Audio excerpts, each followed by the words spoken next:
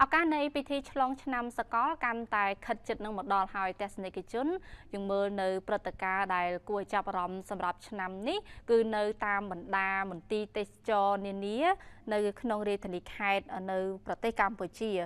និងសហការជាមួយនឹងរដ្ឋបាលរាជធានីខេត្តរបស់ខ្លួនដើម្បីរៀបចំនៅព្រឹត្តិការណ៍នៃការរាប់ថយក្រោយឬក៏យើងនិយមហៅថា countdown នៅក្នុងមូលដ្ឋានរបស់ខ្លួនបង្កើតភាពសប្បាយរីករាយជូនដល់ភ្ញៀវទេសចរជាតិនិងអន្តរជាតិក្នុងនោះប្រធានមន្ទីរទេសចរខេត្តមណ្ឌលគិរីនិងខេត្តស្ទឹងត្រែងបានថ្លែងប្រាប់ BTV នៅថ្ងៃនេះថាឆ្នាំនេះក៏ដូចជាឆ្នាំកន្លងមកដែរមន្ទីរទេសចរបានសហការជាមួយនឹងរដ្ឋបាលខេត្តរៀបចំនៅព្រឹត្តិការណ៍រាប់ថយក្រោយដោយមានការជប់លៀងប្រគំតន្ត្រីនិងបង្កើតកម្មវិធីសប្បាយរីករាយជាច្រើនទៀតជូនដល់ប្រជាពលរដ្ឋនៅក្នុងមូលដ្ឋាននិងជូនភ្ញៀវទេសចរដែលទៅទស្សនានៅក្នុងខេត្តរបស់ខ្លួនលោកអនប៉ៅសឿនប្រធានមន្ទីរទេសចរខេត្តស្ទឹងត្រែងបានថ្លែងថាមកដល់ពេលនេះរដ្ឋបាលស្ទឹងត្រែងគឺបានត្រៀមរួចរាល់ហើយនៅក្នុងការទទួលភ្ញៀវទេសចរពីចម្ងាយអញ្ជើញទៅទស្សនាកម្សាន្តសប្បាយនៅខេត្តស្ទឹងត្រែងសម្រាប់រដ្ឋបាលខេត្តស្ទឹងត្រែងដែលមានឯកឧត្តមបាខេត្តជាមុំសរឿនបាទជាបាខេត្តបាទគាត់បានផ្ដួចផ្ដើមការរំលឹកជំរុញដល់គ្រប់វិស័យទាំងអស់នៅក្នុងដែលមានមន្ទីរទេសចរជាសេនាធិការយើងនឹងរៀបចំពិធីមួយបាទសម្រាប់ទៅលើពិធីអបអរសាទរឆ្លងឆ្នាំសកល2019ដល់2020យើងមានបង្កើតជាព្រឹត្តិការណ៍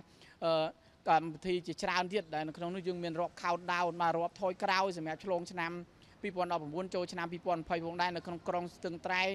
បាទនៅក្នុងនេះបាទអញ្ចឹងសូមឲ្យភ្ញៀវទេសចរជាតិបាទដែលមានទៅទស្សនានៅក្នុង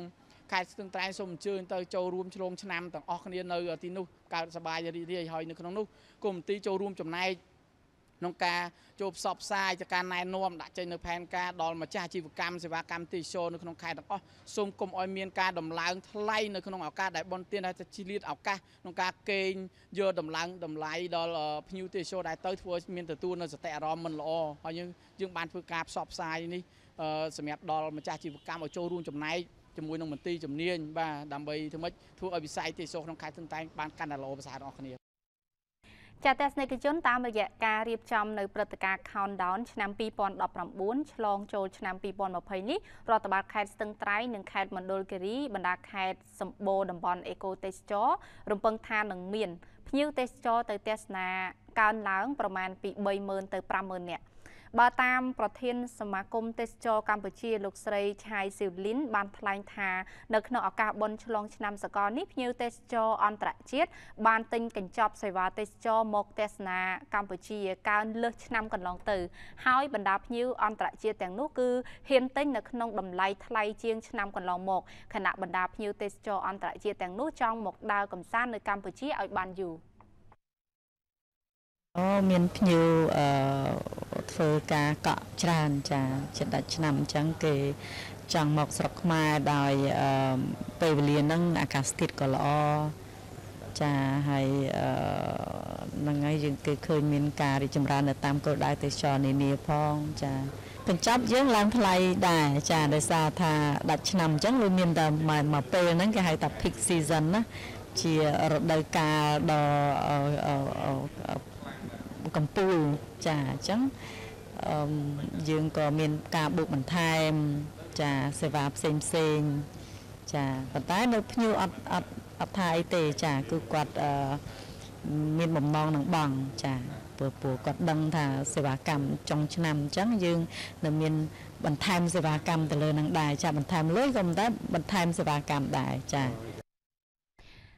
លោកស្រីឆៃស៊ីវលីនបន្តថាគ្រប់ភ្ញៀវទេសចរអន្តរជាតិដែលទិញកញ្ចប់សេវាទេសចរនោះភាគច្រើនគេចង់ទៅទស្សនាសក្តានុពលអេកូទេសចរកម្ពុជានៅតំបន់ភូមិភាគឦសានប៉ុន្តែដោយសេវាផ្ទះស្នាក់នៅតំបន់នោះគឺមានតិចតួចទើបក្រុមហ៊ុនសម្រាប់បដូរគោលដៅនាំភ្ញៀវទេសចរទៅទស្សនានៅសហគមន៍អេកូទេសចរតំបន់ឆ្នេរសមុទ្រនិងតំបន់ទេសចរធម្មជាតិនិងវប្បធម៌នានាទៀតចាទស្សនិកជនអញ្ចឹងខេត្តដែលមិនទាន់បានរៀបចំនៅព្រឹត្តិការណ៍បែបនេះដូចជានៅខេត្តមណ្ឌលគិរីក៏ដូចជាខេត្តស្ទឹងត្រែងជាពិសេសផ្ដោតទៅលើខេត្តគោលដៅទេសចរគឺអាចរួមសហការគ្នានៅក្នុងការរៀបចំនៅព្រឹត្តិការណ៍ឆ្លងឆ្នាំសកលនេះបានពីព្រោះនៅឆ្លងឆ្នាំសកលនឹងមានភ្ញៀវទេសចរបរទេសចូលមកទស្សនាកម្សាន្តច្រើនហើយព្រឹត្តិការណ៍នេះគេធ្វើជារួមនៅ នៅទូទាំងសកលលោកវាជាចំណែកមួយនៅក្នុងការតាក់ទាញនៅភ្ញៀវទេសចរបន្ថែមទៀតសម្រាប់ខេត្តខ្លួនឯងផងដែរ